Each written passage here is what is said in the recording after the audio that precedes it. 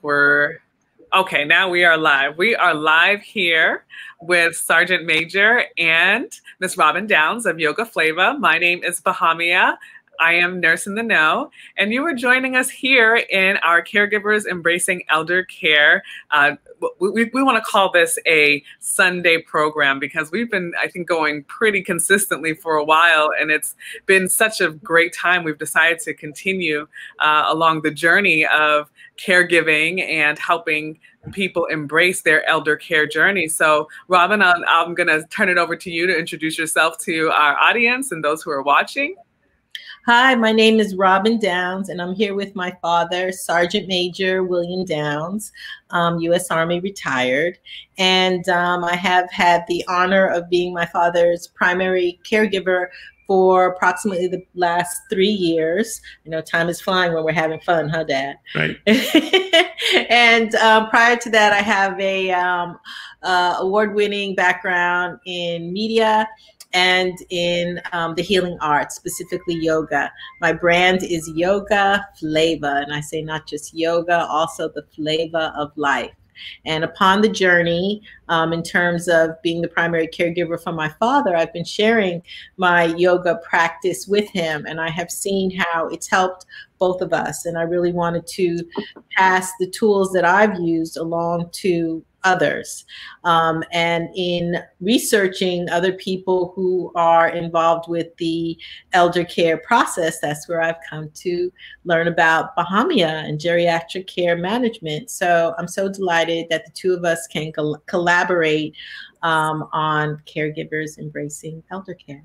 The pleasure is mine. I am super excited, super pumped. Today, we are going to be talking about, well, actually the continuation of our conversation for our care plan development.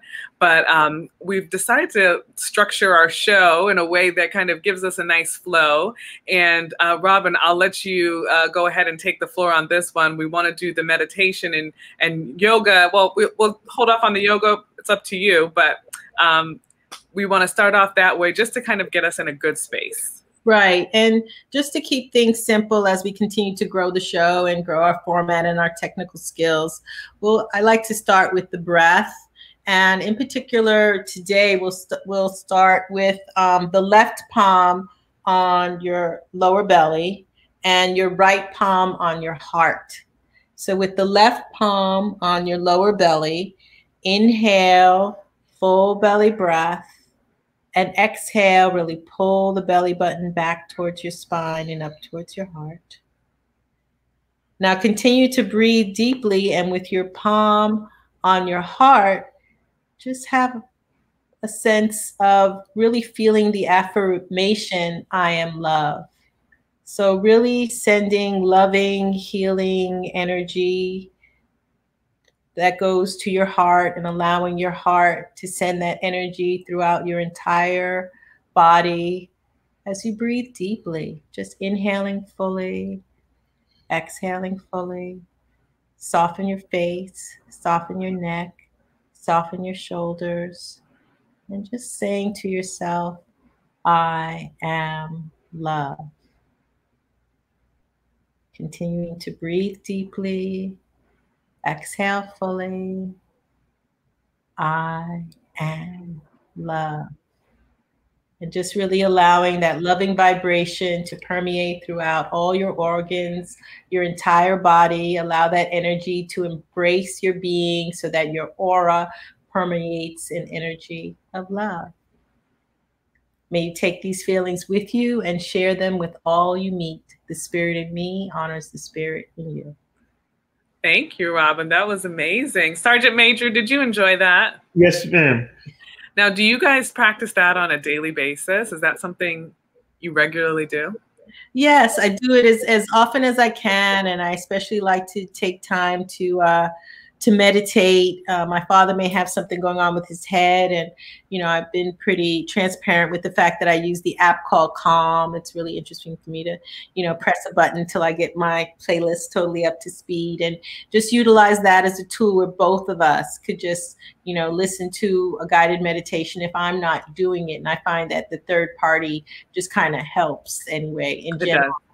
And maybe as I do future recordings, and the two of us do future recordings, because he is starting to watch himself on some of the pre-recorded chair yoga videos, and starting to, watch his own practice and get involved that way.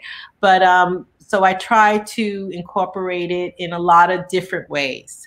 And this is helpful also. So just right now, being in the moment and having this as a part of our lifestyle. Yes, absolutely. And we talk about embracing the flavor of life. So, yeah. Nice. I'm working on it. I've been trying to remind myself to meditate at least 10 minutes a day. I'm doing the best that I can to keep it up. But I've learned that, through the breathing exercises that I've done with my client caregivers and their loved ones with dementia, it's helped them to kind of quiet that anxiety sometimes that we've talked about. So I think we can kind of segue into where we're going with today's topic for our caregiver care plan.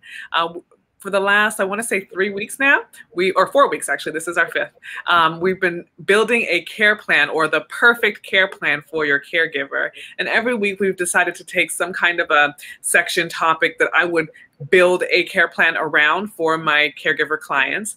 And today's topic is, drum roll please, we're talking about 2 things, kind of two of the same: finances and documentation. So here's where I know Sergeant Major had a few things to say about, where he or how he planned for this season of his life.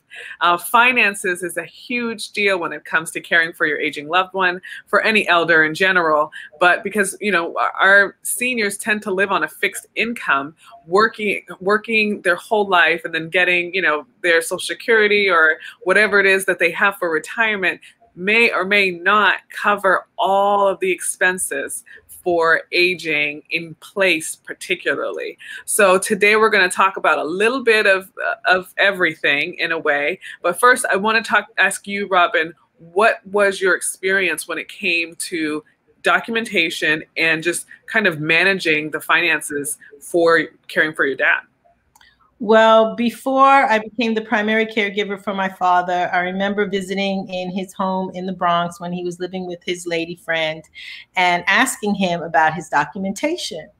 And he proudly pulled out a folder that had resources to create documentation, but there was no documentation in there. There was a phone number for the United Federation of Teachers. And I was like, okay, Dad, I'm happy you have the phone number. When are we going to call that number? And he was kind of like, I'll get to it. So, so that was a little frustrating, because of course I didn't want to pressure my father, and I wanted him to be able to do things in his own time. But at the same time, I was beginning to see signs that he needed more assistance and greater support. So it was also, it was kind of a team of myself, my sister, and her son that kept asking for this documentation to be in place. And when the courts got involved and Adult Protective Services got involved, to make a long story short, my father was like, whoa, I better call this number that the United Federation of Teachers gave me for a lawyer. And he called that number, and the lawyer put the paperwork together. And that took some time also, because my father hadn't really thought through some of those hard-pressed issues in terms of who exactly do you want to be your point person, your spokesperson when it comes to health and finances, when you can no longer think for yourself. So I realized when he was struggling, I needed to kind of step up and even kind of prove myself to my father that I'm here for you. I love you. I want to help you. And, whatever I need to do to make you feel comfortable, I'm here to make you feel comfortable. You raised some really, really good points, Robin. I think just kind of in general, caring for your aging loved one and having to kind of be the parent in this role sometimes is not only challenging, but it's very misguiding, because you're not parenting your parent, but you're actually having to really structure their life because they may not have gotten to that space, and there are things that need to be done. And it's interesting, and I don't know, because I've been doing a lot of research with, you know, the whole dynamics of caregiving, but someone, you know, made a point of saying that, you know, I'll never be my father's parent. Nope. So that's where, you know, for me, it's easy because I could shift to, okay, Sergeant Major, and give him that respect. So whatever language, you know, because in the beginning part, when everybody was kind of on his case, he was just like, I don't appreciate these people talking to me like I'm a child. Right. So he definitely felt that there was a shift in the way people were treating him. And I had to figure out how best to navigate to still give my father his dignity, and at the same time let him know that it's okay to accept help. Right. It's a big deal. I need it. Big deal. You heard him when he needs it. When I need it. When you need it. When you need it. No, big deal. That is very fair, Sergeant Major, because I think a lot of the times, you know, as children of our loving parents, right, we tend to want to go in hyper mode because we love you. We love you and we want the best for you. And if we see that you're not, or some things aren't going as well as they could be, we want to do the best that we can to support that situation. And I always use words like, you know, I want to be a good team. You know, I know you're bringing things to the table, and I am too. So how could we work this out as a team? So once again, those are the type of words that I've used, that he uses. And lately, I have to say that I really appreciate how much you've been appreciating, you know, all the things I'm able to do to be supportive of you. Well, I didn't put anything, everything is, there's nothing going wrong at this time. Right, because I'm not causing any problems financially. You're absolutely right, Dad. You're absolutely right. You put a lot of things in place. Yeah, all is really good. That's true. That's true. And I think that you are very blessed and fortunate to have had this work really well. And I do know that there are people who have got this not even a little bit figured out. So kudos to you, Sergeant Major, for getting those things in order, because it relieves so much stress and pressure for your kids to just be able to be your kids and loving you, instead of having to figure all this stuff out that may or may not be, you know, stressful, or may or may not be helpful if they've got other things going on. And Bahamia, you know, if he sees me running around and I get a little overwhelmed, he was just like, Robin, do you need help? I'll get help if you need help. Yes. So. Awesome. Yes. That's a big deal. Great. Because I think as caregivers too, tend to not be able to ask for help for whatever reason. You know, it's like, nope, I've got it. No, I've got it. I've had plenty of clients who just won't accept it because for many reasons, you're feeling guilty that you have to ask for help, or you really want to be able to do everything. And a lot of it is honest. A lot of it is is rooted in the right space, but it doesn't serve you as being the caregiver that you could be if you are burnt out, right? If you're overburdened.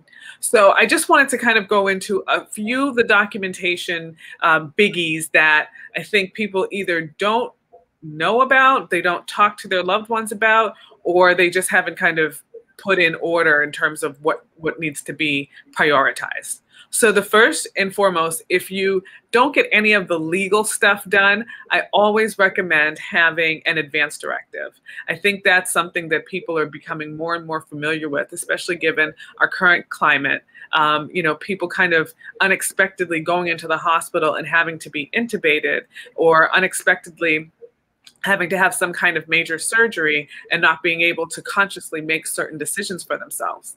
So I always tell people an advance directive doesn't necessarily just mean that, you know, you're going to be unconscious and someone is going to take over your life and call the shots. It means that you had a conversation with someone you really trust, and they know what your wishes would be if something were to happen to you that you didn't have control over, or you couldn't even verbally express what your wishes were.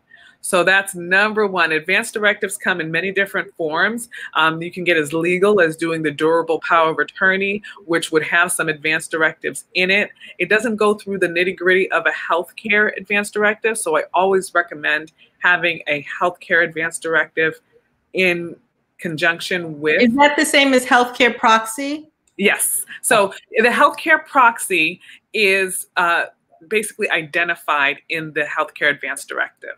So the advance directive is the total document. The proxy is the individual that you have assigned. And that person is listed, first and last name in that document. And you, along with maybe your physician or your nurse practitioner, would, and also your healthcare proxy, if they are a part of your healthcare circle, would go through the different wishes of what you would want in terms of end of life care, or even if you were not able to verbalize and communicate things that you did and didn't want, you would work that out in the healthcare advance directive. So, I don't understand that. If something were to happen to you and you were like oxygen, you were unconscious, you were out of it, you have papers in place to say, well, Robin will consult with the doctors and figure out the best way to take care of me. I'm glad I got it done. Yes, yes. I'm glad you got it done too, because some people wait and don't get it done. Good point, Sergeant Major. They don't get it done, and they're in the situation being in the hospital, and they can't make a decision because they physically can't, right? And they're leaving their loved ones to make certain decisions for them, and their loved ones don't know what to decide. They don't know what would be the best thing to do, because sometimes it involves a significant surgery, some kind of treatment that may be risky. There are certain things within making those decisions that you don't want to leave to somebody when they're emotional too, because when you think about it, you have those papers in place already. So you went to the lawyer. Yes. And you have those papers in place. If you want, after we get off of here, I'll show you. I didn't understand that. The paperwork, it just gives someone the authority, if you can't speak for yourself, to speak on your behalf for the best procedure that needs to take place for you. Thank you. And that's really you really explained it really well, Robin. That's really the whole nuts and bolts of it. It's not anything super complicated, and you can always get a lawyer. I always recommend that, because the lawyer can not only do your advance directives, they can help you with your power of attorney, and they can also help you with your estate planning. Elder law attorneys are amazing. They know, what. Do we have one? Yes, you do. You went through the UFT. And once again, I'll pull out the paperwork. But afterwards. who's the lawyer? I'll show you the paperwork when after this is over. I don't remember him. Okay, so I'll pull it out for you. And I'll pull it out. What about showing me him? When this is over, we'll review all of that. And if you want to take a meeting with him again, you can. I'm confused. Okay, it's been a while since that paperwork was set up. It's been 3 years since that paperwork was set up, and it was set up at a time that you were in and out of the hospital, and that's why it was set up, because even the fact that you're here, Dad, is amazing. I didn't know if you were going to make it. So things were set up about 3 years ago, and I'll be happy to go over everything once we finish with this broadcast. Awesome. So that's pretty much what I wanted to kind of put out there today, was just to start to have these conversations. And if you need some guidance, if you need some assistance, always reach out to your physician to kind of help you through the healthcare piece.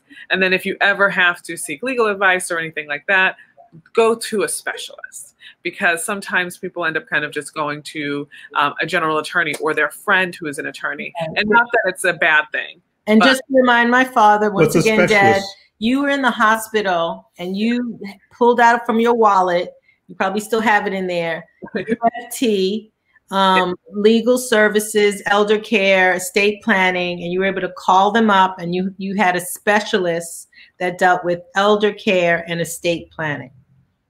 I don't remember. Okay, so that's why I'm reminding you, and I'll be happy to pull out the documents once this is over. So And the guy? What'd you say? Yeah, for sure. Okay, I don't remember. Okay, yes. the last part I wanted to talk about was insurance. So, Robin, can you tell our audience if there was any issues with insurance? Because I think a lot of people have Medicare or they have Medi-Cal, or we're in California, so we have Medi-Cal, but others have Medicaid, and it's very confusing, right? Were there? I know it. So, were there any? If there were any, what were your biggest roadblocks for insurance? The paperwork, because my father has Medicare, right, and Part A, Part B, all that other stuff. But he Yep. He has that. Also, he's a veteran. Awesome. He has medical benefits by being a veteran, and also he's a World Trade first responder, and he has medical benefits with that. Wow. And also, he does have long-term care. Okay. And catastrophic major medical. Wow. And supplemental health insurance. Yes. I don't remember all that. He's covered. Put his statements in. He's like, oh, I got all this coverage. Yes, you do. Yes, you do. Yes. So some of it even was discovering stuff after the fact. Like my father in 2017, he was hospitalized, rehabilitation, and Emblem covered a lot of things. Mm-hmm. And with his catastrophic major medical, it had a certain deductible that needed to be met for other things to come through. And I just so happened to get a notice from them. And there was like a little window that if I didn't apply in that certain time frame, he would not have been able to get reimbursed for some of the out-of-pocket expenses he spent when he was first setting up working with an aide. Okay. So there was a time period before the insurance kicked in where he was working with an aide, and I knew that his long-term care insurance would cover half. I'm like, wow, that's nice. And then I discovered that he had catastrophic major medical that would pay for the other half. Amazing. And once I found out about that, I was able to apply, and retroactively, he was able to get money. Thank goodness it was within the time frame. But if I didn't, and I think even my cousin was here helping me, if I didn't have that help and do that due diligence and look through all his, nooks and cranny, my friend says, shaking the money tree. Yeah, I could have easily to the day missed that particular insurance that he has. Wow. And I have to just bring up one one of my very dear girlfriends, as a matter of fact, I have her looking out for me, said that when her aunt fell ill and her mother and her just took the aunt into their house, right? Because they didn't know what insurance she had. When they did find her insurance and did put in the claim for $2 million worth of insurance that she had for, I don't know, home care, whatever it was $2 million policy. They were too late. Oh, they were too late. It's a shame. They weren't able to claim. And I knew, the woman who put the policy in place just knew she had like $2 million that I'll be taken care of. But if you don't tell anybody you got the policy, how are you going to be taken care of? And that makes me sad, because I even feel like whoever issues these policies should really make sure that there is a person in place to manage the policy. But I really feel that they make it difficult on purpose to not spend that money. So it's a catch-22, right? It's difficult because I think, well, first of all, there are no insurance policies, long-term care insurance policies like there used to be. These insurance policies that you're speaking of, that much money for that kind of care is almost unheard of. So that part, I do agree with you in terms of these insurance companies aren't trying to outwardly expose themselves as still having these active policies. Agreed. And that's why it's so important to have someone else in the picture, be it a geriatric care manager or a case manager or a social worker that can help kind of look up these benefits. Well, I was going to say, even the social worker. I mean, I think I remember calling the UFT. I didn't feel that they were helpful at all. No. I remember filing one claim, and I wish they would have directed me to another department. They were like, "Oh no, he's not eligible here," but he was eligible like over there, and I was referred over there. I was just like, "Oh, okay." And so, and that's where the ball got dropped. So, in that sense, okay, there's that catch-22 where here we are.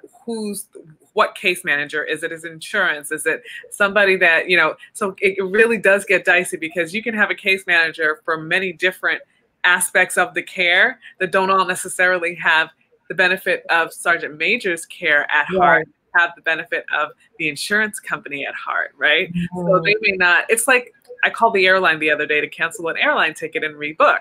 She told me all these great prices, and they were good. Air travel right now is great. And then I said, well, what's the least expensive rate for that day? And she said, oh, well, I have a direct flight for $35. But she wasn't giving up that information. She wasn't giving it up. She was not, I mean, we had already almost booked the $120 ticket, and that was fine, because I thought, you know what, that's a pretty good rate, right? $35. But I knew to ask, because something told me, hey, ask. But it wasn't something that she would have just volunteered. And so that's where the insurance companies kind of come from as well.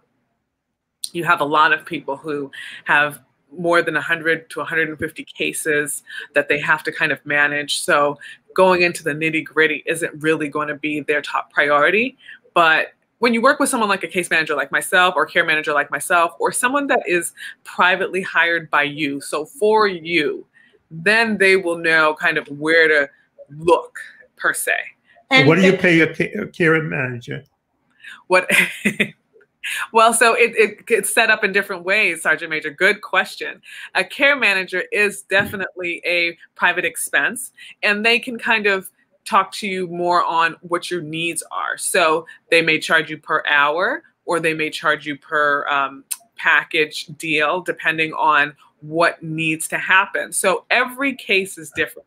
Very good question, Sergeant Major. So how do you get the right help? True. Good. You're right. You're right, Sergeant. Great question. I love it. So two things. Where do you find a care manager or someone that can actually help you with that? There's one, I think, go-to website, and it is what the certifying agency kind of care. Wait. But isn't that what you do? That's what I do. It is what I do. It is what I do. But you talked to Bahamia, Dad. We found her. You can always call me. You can always call me. Come on. I know. But for those of you who don't have me close by, I work virtually. But a lot of the times, depending on where you're going with your caregiver journey, it really does take somebody to be right there with you. So if you have an issue of bringing someone from their individual living environment to a assisted living or something like that, I would want to be right there helping you along that way. But if it's just phone conversations, then we can totally do that virtually. Go ahead. You were going to say something. Yeah, so that's what Bahamia does. And that's why the two of us have partnered, because I appreciate the expertise that she has, and she's been observing the way the two of us work together as a team. Well, I thank you for working together to help me. Thank you. Thank you. I did. Thank you. We are working together to help you, Sergeant Major, whatever we can do. But you know what? Robin's got a lot of this down. So this is why it's such a great collaboration, because she can talk to the people who are watching from where she was and where many people are now, and to where you guys are today. So it's been a long journey, and she can kind of help people along that way. But very good question, Sergeant Major, because I do want to say the Aging Life Association is probably the #1 space where you can find certified care managers, but also in and around your community, depending on who your physician is. If they're a geriatric physician, they should be able to recommend you to a care manager that will assist you. And you can always locate me on either Instagram at Nurse in the Know or Facebook at Nurse in the Know. And you click the link in my bio and it gives you all the good stuff and information. So you hear that, Robin? I do, and that's why we're talking to her, Dad. Okay. Now, Bahamia, money has been the most active my father has been on this platform.